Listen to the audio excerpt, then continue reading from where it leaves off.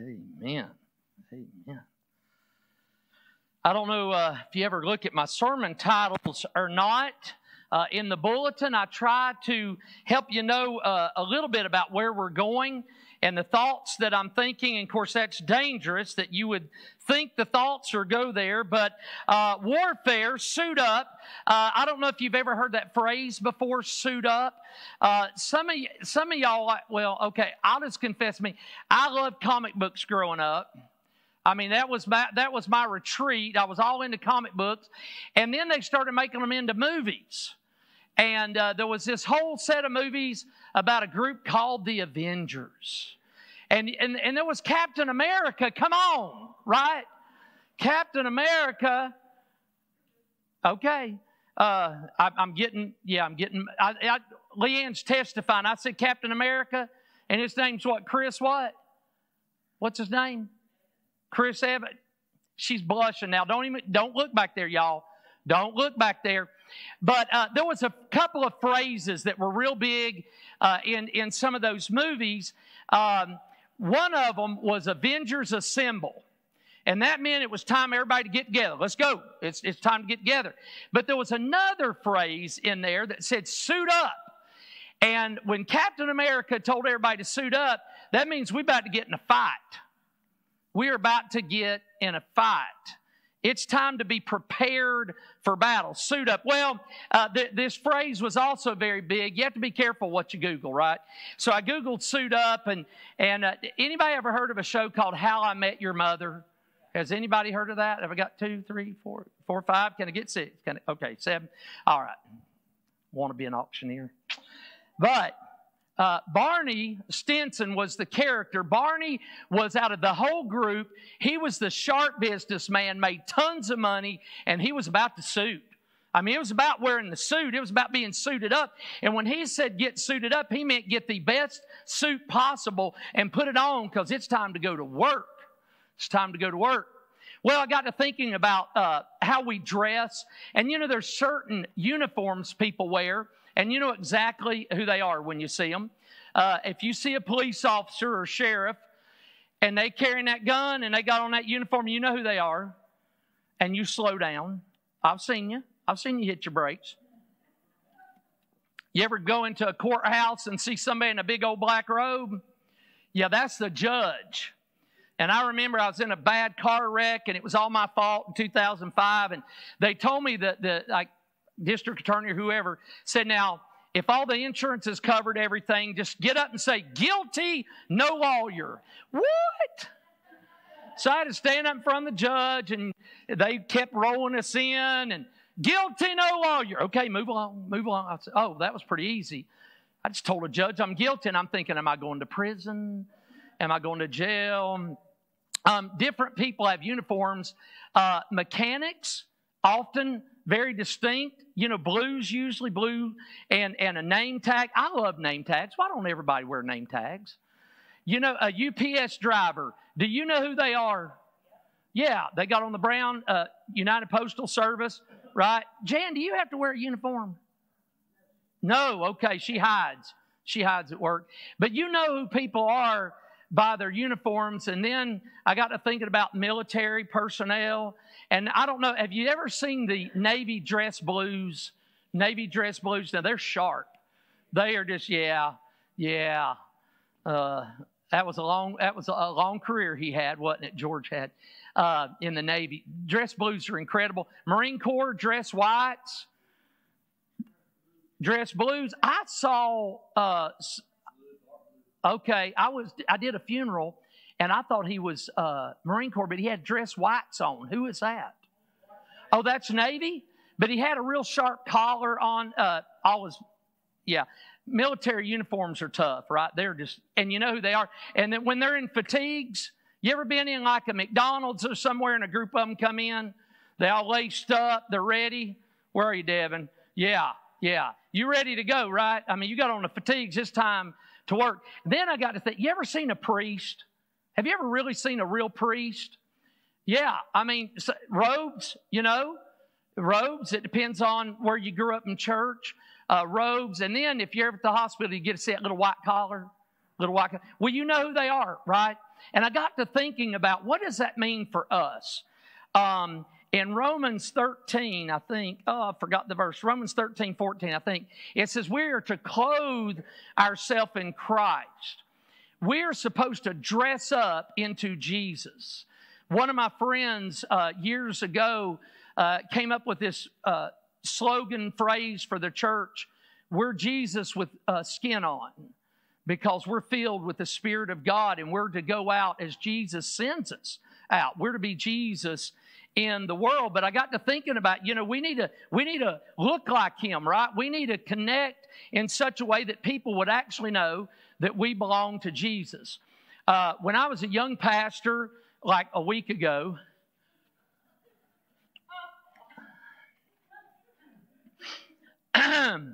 I used to go to a lot of basketball games, baseball games, because we had little kids and everybody had little kids. Say, hey, my daughter's playing, my son's playing. And so this one family, big family in our church in Belmont, they would all go to the basketball games. And I mean, it'd be a crowd, kind of like us sharing at the wrestling matches. And there was this huge crowd. And I'd go with them all the time. And the whole family knew me. And I'd go up and sit with the family. And so one day I'm up there and the husband, his best friend, he come to see this guy's daughter play, and we're all talking, having a really good time. And finally, the dad's friend looks over and says, "Who is he?" And this fella said, "Oh, that's my pastor." When he said that, his friend went, "What? You go to church?" That'd be a little awkward, wouldn't it? That'd be a little awkward. Oh, I got a lot of fun out of that. That poor fella, every time he came to church, I'd say, "Do you go to church here? Does anybody know?" Well, our lives should reflect the Lord. People ought to know that we're His. I want to read you a short scripture, and we're going to walk through it. You know it. You learned it in Sunday school. It was one of those. Anybody remember flannel graph? Anybody? If I got one or two, and you stuck little cutouts onto the flannel and they stayed, and so you'd put the helmet up and the armor and the sword. And so listen to the text. A final word: be strong in the Lord and in His mighty power. Put on all of God's armor so that you will be able to stand firm against all strategies of the devil. For we are not fighting against flesh and blood enemies, but against evil rulers and authorities of the unseen world, against mighty powers in this dark world, against evil spirits in the heavenly places. Therefore, put on every piece of God's armor so you will be able to resist the enemy in the time of evil. Then after the battle, you will still be standing firm. Perfect song, Matt. Yeah, Mike, good songs today. Perfect. Stand your ground, putting on the belt of truth and the body armor of God's righteousness. For shoes, put on the peace that comes from the good news so that you will be fully prepared. In addition to all of these, hold up the shield of faith to stop the fiery arrows of the devil. Put on salvation as your helmet and take the sword of the Spirit, which is the Word of God. Now, I didn't include verse 18, but there's one more powerful weapon. It says, pray in the Spirit at all times. Listen, we're in a fight. And often when you look around, it looks like we're losing the fight. The enemy is hard at work, and often we don't give him enough credit that Satan's out there working against us. And sometimes we give him too much credit that he controls us and we have no say in it. The truth is, we belong to a mighty God, and greater is He that is in me than he that is within this world. And sometimes we forget that when the devil comes. Was it Flip Wilson that said, "The devil made me do it. The devil made me do it"? I just liked it when he did. Here come the judge. Here comes the judge.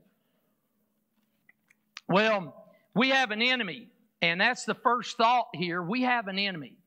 Do you understand you have an enemy? You know, in life, you'll maybe tick somebody off and they won't like you too much.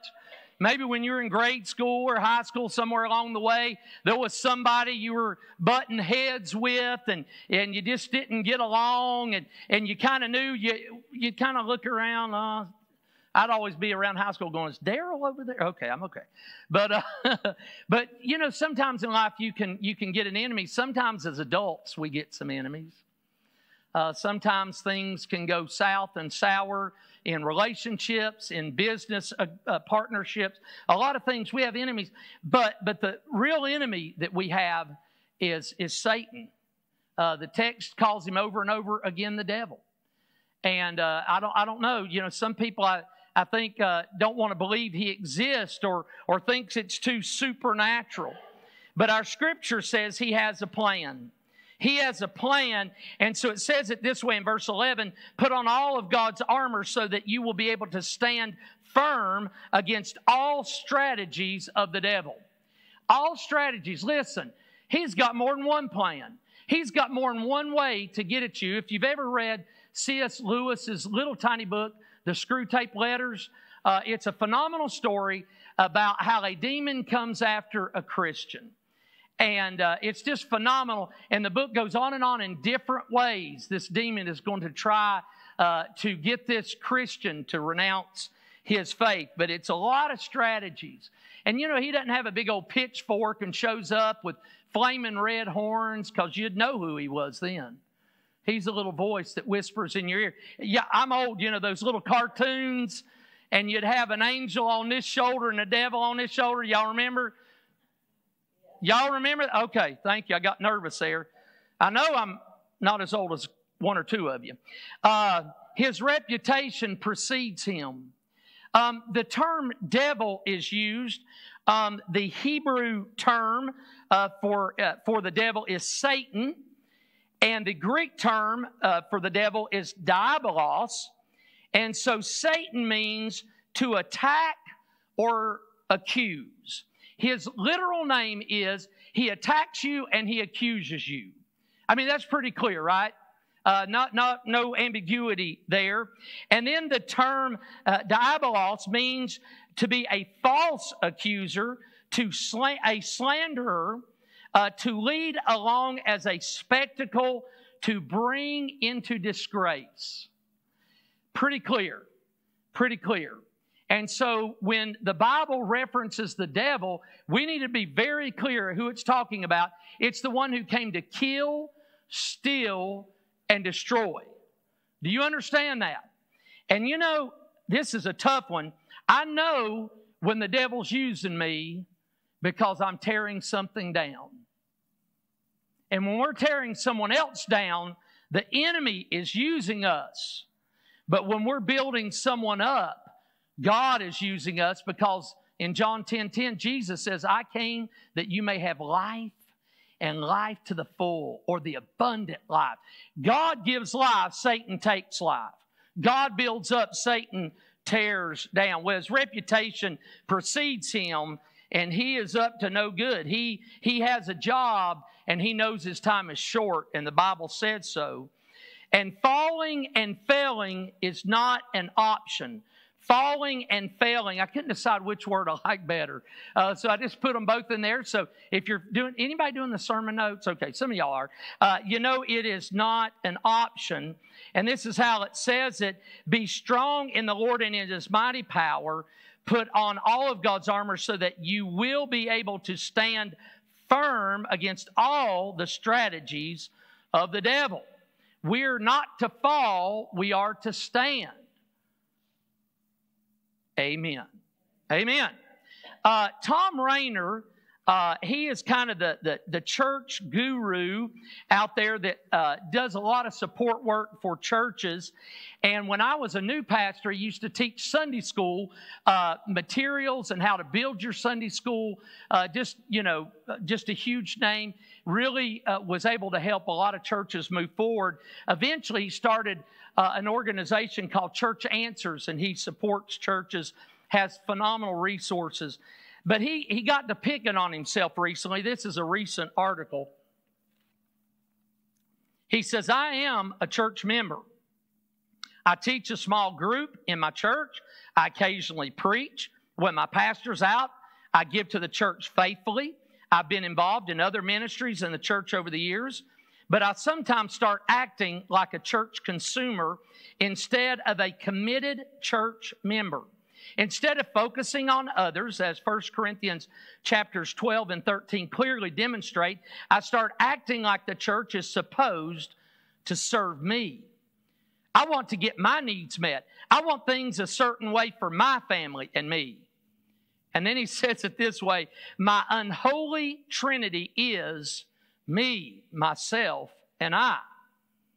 Recently, he says, I started tracking my own attitude by going through a series of signs that my commitment to my church is not what it should be.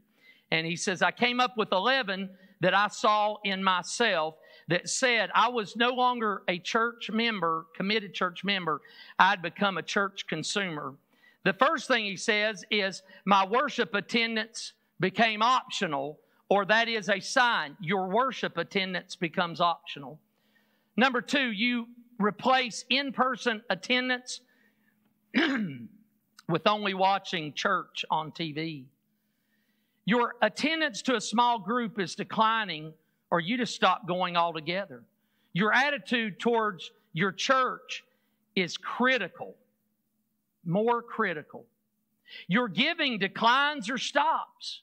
You critique sermons instead of listening prayerfully.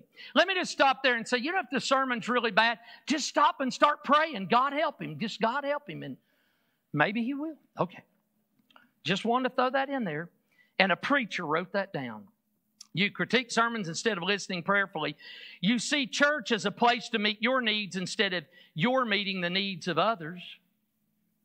You move readily to another church when your needs are not met.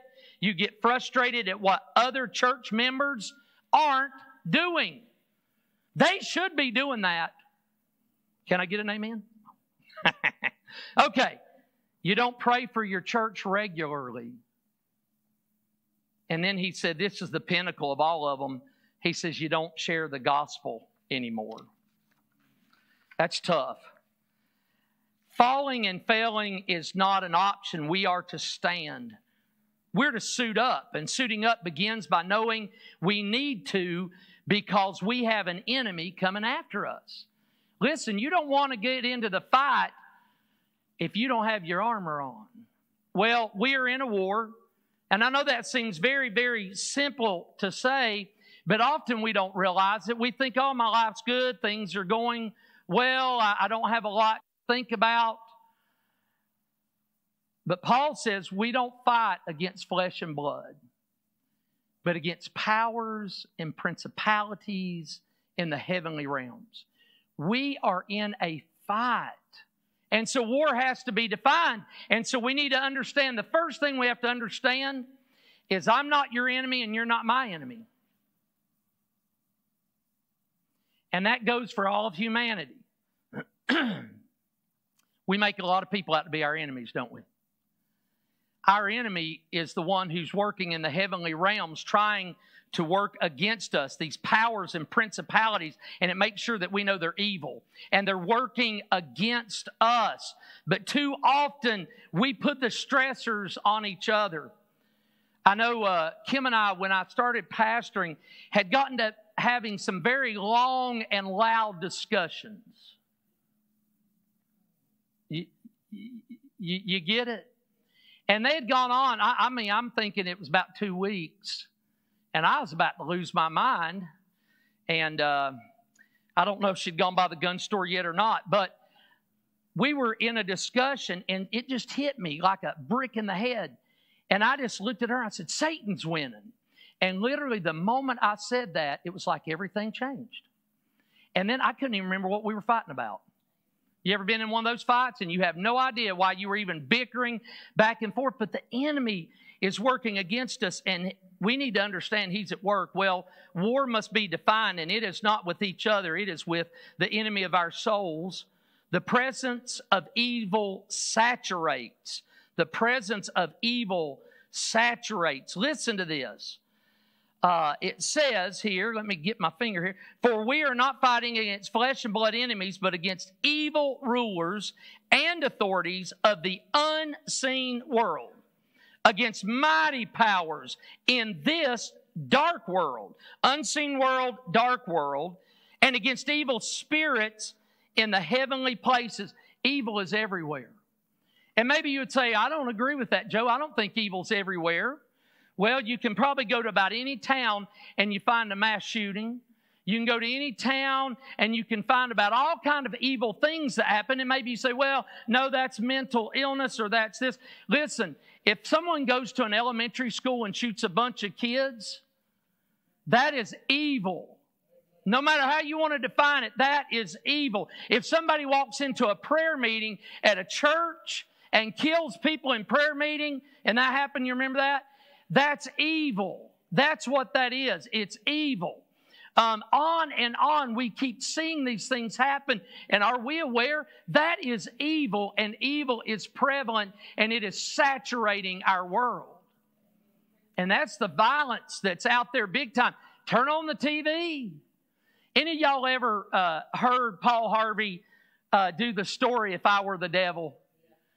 It actually came out in 1965. I think Terry was out of high school then, right?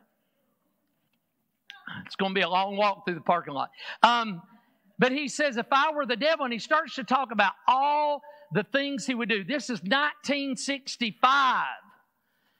And he says, you know, I'd get religion out of school. I would quit disciplining children. I would make the government my God. I thought that was interesting. I mean, just on and on. All these things he says. And at the very end of it, he says, well, if I were the devil, I'd just keep on doing what he's doing. That was 1965. Listen, evil's at work. Evil's at work, and the Bible says he knows his time is short. And so he's hard at work. The Bible makes it clear. And this is the good news. Resistance is not futile. Now, some of y'all are Trekkies. Do I have one Trekkie here? And when they went up against the Borg would say, resistance is futile. Or I like to say, futile. I don't know how you talk. I'm from Candler, but that's the correct way of saying it. Futile. Resistance is futile. You can't get out of this. You will be assembled. And listen, when it comes to evil, you don't have to be assembled. You don't have to give in to that. You don't have to play the game. You don't have to go along with it. Therefore, put on every piece of God's armor so you will be able to resist the enemy. You can resist him. You can resist him.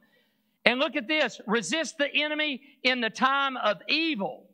Then after the battle, you will still be standing firm. We're in a war, we're in a battle, and we're supposed to keep on standing. Now, Elton John would have said it this way. I'm still standing. Yeah. Okay. Yeah. I tried. It was almost there, but suiting up prepares us for the onslaught of the battle that is raging all around us. We are a people at war. Do you understand that? You can't check out now. It isn't time to go AWOL. Right? Did you sign up in the first place? Did you sign up to serve the Lord? Well, that's called salvation.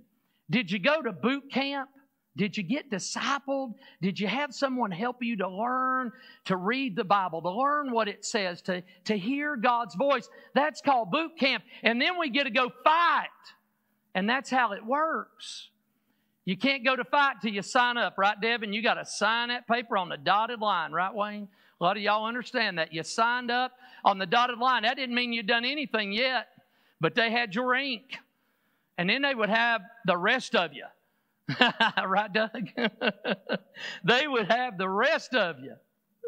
Oh, boy. Well, we got to get suited up because we're a people at war. Well, what's the good news? What is the good news? And we stand with the King. Hallelujah. We stand with the King of Kings and the Lord of Lords. And at the name of Jesus, every knee shall bow, and every tongue confess that Jesus Christ is Lord. And He's Lord of all. He's Lord of all. And you know, right now, people can argue, there's this and there's that. Listen, I've read the end of the book. I know that's a cliche, but it's still true. It's still true. It's still true. He wins, and we can participate with Him. Well, He designed the armor. And it says, therefore, put on every piece of whose armor? God's armor, not your armor. And I want to share this in a second. But you put on every piece. He designed the armor so you will be able to resist the enemy in the time of evil. Stand your ground, putting on the belt of truth and the body armor of God's righteousness. Now, the Holy Spirit has a job. And His job is to lead us into all truth. Look it up. Jesus said, I am the way, I am the truth, and I am the life. Listen, we're to clothe ourselves in Christ, and that's how we know the truth. And listen, when you stay in the truth, and that's what the Holy Spirit leads you to, the Bible, and when you stay in the truth, you'll know when somebody's trying to deceive you. You know what I'm saying? When somebody's trying to lead you astray, if you know what's in here, they're not going to get you. But if you have no idea what's between these pages, study the Gospel of John. Gospel of John, that's a good place to start. Read it to death. Read it to death. Well, He has designed the armor, but this is what really got me. It says, and the body armor of God's righteousness. God's righteousness. David said in the 23rd Psalm, He leads me in the path of righteousness for His name's sake. It's not for me. And when you're trying to resist the devil in your own strength, you will fail and you will fall. I don't have the strength and you don't have the strength. Listen, Billy Graham didn't have the strength to stand against Satan on his own. But you know what Billy Graham did? He let the Holy Spirit move him and give him strength. And listen, that has been the story from the beginning of time. You get to the end of chapter 11 of the great heroes of the faith. They allowed God to help them stand. Why was it that Abraham was considered righteous? He believed God. It wasn't that he was righteous. He did a bunch of crazy stuff. He constantly lied about his wife, right? Not good. But he trusted God. Well, He has equipped us for war. And if you look at this armor, we have a lot of defensive type armor on. And so you got the helmet of salvation. Listen, when you get saved, you're covered from the top down. When you give your life to Christ, you are covered from the top down. Until before you're saved, your head is uncovered. And the devil's going to take your head off. My mother-in-law was from the Philippines, and I don't know why she ever shared this with me. She loved me. I loved her bunches too. She was awesome. But she said, you might have to get a Filipino haircut. I would think, what does that mean? What is that? What is... I'm not real smart. And then my father-in-law told me he had a little piece of land he had already prepared for me. It's about 4 feet by about 6 feet. It was next to a tree, so it's very lovely. Not sure what all that was. We have all of this defensive armor we're to put on, and then you think, okay, all God wants us to do is sit in a corner and pray, and God will protect me, and God will protect me. And we can quote Psalm 46, God is our rock and our refuge and ever-present help in times of struggle. We can quote a lot of those scriptures that says, He who abides under the shadow of the Almighty. We can think about those places where we can hide, where He hid Moses in the cleft of the rock, and we can sing about that. But listen, that ain't the whole story. We're to take up the sword of God, which is the Word of God. We're to be on the offense too. Listen, we're in a defensive pose because we're getting ready to strike. But we ain't attacking each other. We're coming after the enemy by serving God, by carrying out His will. And it says it this way, and take the sword of the Spirit, Where do you get that sword at? Well, we know it's the Word of God, but who gives us the Word of God? Within us, it's the Holy Spirit of God. And He'll remind you, Jesus said, don't even worry about what you're going to say when you get caught and when people want to come against you. He says, I'll give it to you at that moment in time. The Holy Spirit within us. And the sword of the Spirit, which is the Word of God. Again, we got to have the Word in us. And then I didn't read this verse, but I mentioned it. Pray in the Spirit at all times. That's all offense. That's offense. We got on the armor that's defense, but He made us to be prepared for offense. And finally, He has prepared us for victory. He has prepared us for victory. Again, verse 13, therefore put on every piece of God's armor so you will be able to resist the enemy in the time of evil. Then after the battle, you will still be standing firm. Listen, after the dust settles, you still standing. Yeah. You'll still be standing. Yeah. And you can say, I'm still standing. Amen. Amen. Amen. If you're able to stand, stand with me. Let's bow before the Lord.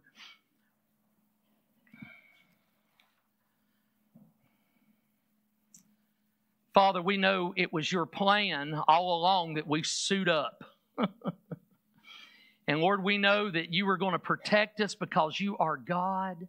You prepare a table before us in the presence of our enemies because you're God. And Lord, we know you energized us to be able to stand against the enemy, to not fall, to not fail. Lord, we just want to thank you for that. We sing with, with a lot of gusto, Lord, victory in Jesus, my Savior forever. He sought me and He bought me with His redeeming blood. He loved me ere I knew Him, and all my love is due Him. He plunged me to victory beneath the cleansing flood. Jesus, we testify to that. And there is victory in you. Lord, your word says I can do all things through Christ who strengthens me. You, Jesus, told Peter that all things were possible with God. With man, they were impossible, but with you, they were all possible. Lord, the psalmist told us that he had no good thing apart from you, and we testify to that. Lord, apart from you, we don't have anything. And so, Lord, help us to understand we have everything in you, and you are our help. You are our strength. Lord, make it so clear. Make it so clear. And Lord, if somebody has forgotten to sign up to be in your service, Lord, make it clear they need to come to you and sign up to be yours. And Lord, maybe some have decided to take leave unofficially. God, bring us back to service so that we can serve and be found faithful. God, you help us. You know where we are in the fight. And Lord, if I've got a brother or sister here today that just feels completely beaten down, would you remind them that they have you, that greater is you that is within them than that old enemy that's floating around in this world. Lord, make that clear. Encourage them. Lift them up because you can. And Lord, maybe some are just in the most intense fight of their lives. Help them to see who the enemy is. And then, Lord, fill them up. Fill them up. Because you do. We confess with Jeremiah, you are faithful. You are faithful. And you are good. Lord, help us where we are. And we'll thank you for it all. Because we ask it all in the name of Jesus. And let all God's kids say together, amen and amen and amen. I'm going to share the benediction, but if you'd like to come to the altar, if you would like to pray with our brother here, that'd be a beautiful, beautiful thing. If you'd like to come and pray, we don't pray alone here. But I'm going to share this benediction, and if you feel led, you can go. This is how Peter said it, and I think Peter knew what he was talking about. Stay alert. Watch out for your great enemy, the devil. He prowls around like a roaring lion, looking for someone to devour. Stand firm against him and be strong in your faith. Remember that your family of believers all over the world is going through the same kind of suffering you are. In His kindness, God called you to share in His eternal glory by means of Christ Jesus. So after you have suffered a little while, He will restore, support, and strengthen you. And He will place you on a firm foundation. All power to Him forever. Amen. Go with God. He goes with you.